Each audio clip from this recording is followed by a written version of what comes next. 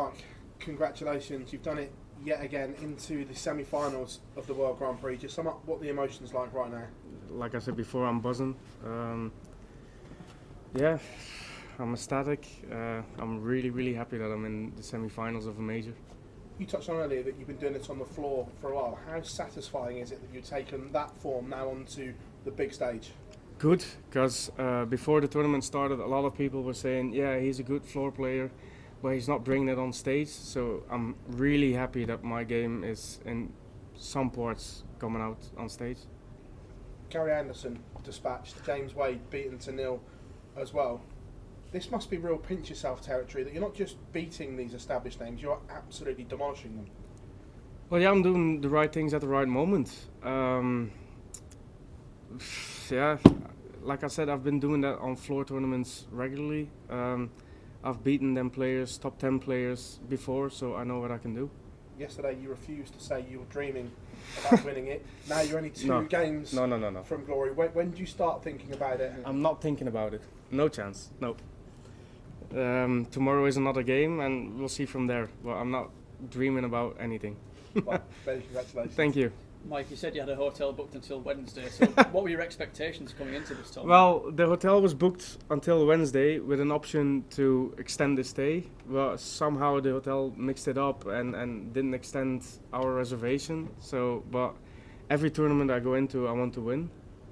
So no, the mix-up with the hotel has nothing to do with me not believing I can reach a final or win the tournament. And as you mentioned, the first time two Belgians in the quarterfinals of the PDC Major. What's the reaction been like back home in Belgium? Brilliant. My phone has been buzzing for the last day and a half. Everyone's saying well done to me and to Dimitri.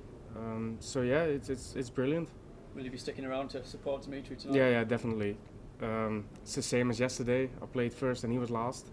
And the adrenaline is going to be in my body for another 5 hours or so I can't even sleep, so I'll stay here and watch him. Okay, cheers, Mike. Well done. Mike, if it is to be Dimitri tomorrow, will it be a very different game against a friend as it would be if it was Joe? No, not really. If you asked me that 7 years ago, I would say, yeah, I want him to win, but now it's just, we're friends, but as soon as someone says game on, it's business time. So I want to win, he wants to win. So no, on stage you don't have any friends. Is that the difference for you over the last few years? It's become obviously your career, your earnings, and you need to be all business up there tomorrow night. Yeah, that's where you need to be. Every single one on the Pro Tour has to be professional. As soon as the game starts, you have to be professional and you want to beat the other guy, and it doesn't matter if it's a good friend or someone you don't know. So yeah. Thank you, Mike. Welcome. Mike, yesterday you said that practice was awful before you thrashed Anderson on that stage. How was it today before your match against James Wade? Same as yesterday. I had some good parts, and then for half an hour I couldn't hit a thing. It's with ups and downs, but I don't care really. As long as it's on stage, it's going well, and as long as I can keep that up, I'm glad. Does that mean tomorrow, if practice goes well, you'll start to get a little bit nervous then? That it No, might I'll be stop the other way practicing. around? I'll stop practicing if practice goes well. I'll sit down for an hour. People always say that champions are made in big moments, and tonight every set went 3-2. The fact that you can hold your nerve when you've got a two-time champion like that breathing down your neck, what does that say about you and how you've grown on that stage?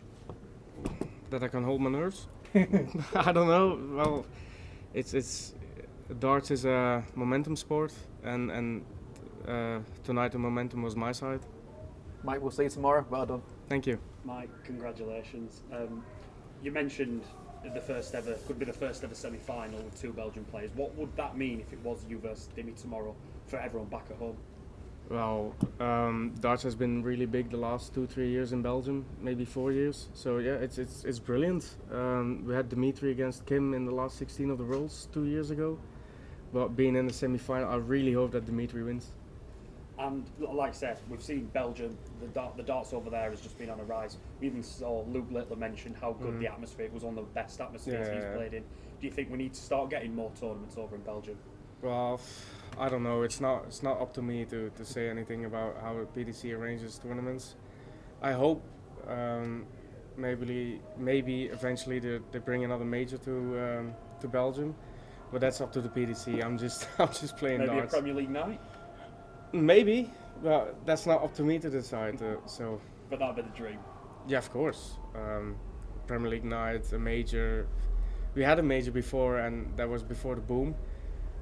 So I think now would be a good time to have a major. But again, it's not up to me to decide that. So. Thank you. You're welcome. Congratulations again. Thank you.